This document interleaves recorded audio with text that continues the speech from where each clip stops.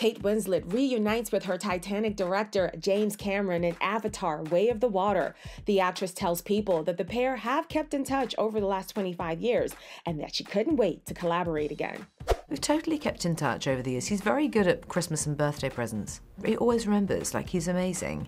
So no, we really have kept in touch. Yeah, I was just super happy to jump in and very excited to be asked. And yeah, he called me and described the role and I just thought, my God, I mean, that sounds amazing. And my kids were like, oh my God, Mum, you have to do it. I was like, well, obviously.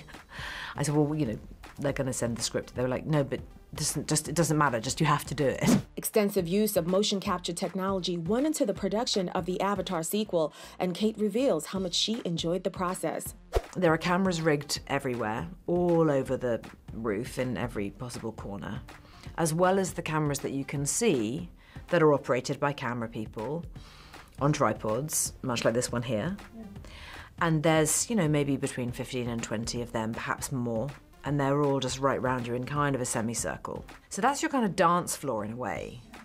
But then you have this dance floor, which is a gymnasium floor covered in lino, on which you are free to roam around and do whatever you want. So actually the experience of performing is enormously liberating, because when your motion capture suit and your face scans are done in the morning and you are ROMmed into the system, you can then do whatever you want. So bizarrely, it's a much more pure form of acting than even conventional film acting. The Oscar-winning star is at a place in her career where she appreciates serving as a mentor to young actors. I had some great role models, but I don't feel I ever had people consistently looking out for me. Whereas now, we are consistently looking out for the younger actors. So any of that, you know, not white noise in your head that says you shouldn't be here and you don't have the right and there's going to be someone better, forget it. It's you, and we all are excited to see what you're going to do, and it doesn't matter if you make mistakes, because you learn from mistakes.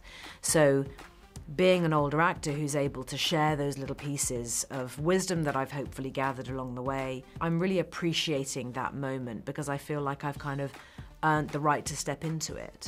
Kate is also grateful to have a healthy balance between her work and personal lives. Just getting to choose, you know, when I can switch off. I mean, after I wrapped Mare, I took something close to 16 solid months out completely.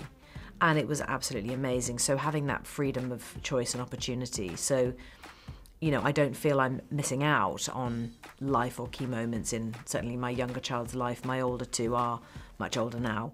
And I've been able to live through all of it with them and to have really been the parent I've always wanted to be and hopefully continue to be. The mother of three admits her kids aren't huge fans of her films, but there is one project they can't get enough of.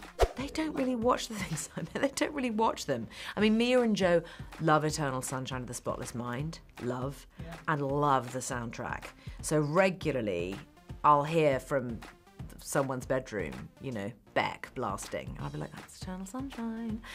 So that's kind of amazing. And my kids and their friends will quote back to me, and they'll be like, do you know who said that? And I'll be like, no, who said that? And they'll be like, you did, Mum, it's Clementine in Eternal Sunshine. I'm like, oh my God, that amazing line. Yeah, so they kind of cling on to these things. That's really fun and certainly unexpected. For more on Kate Winslet, pick up this week's issue of People on Newsstands Friday.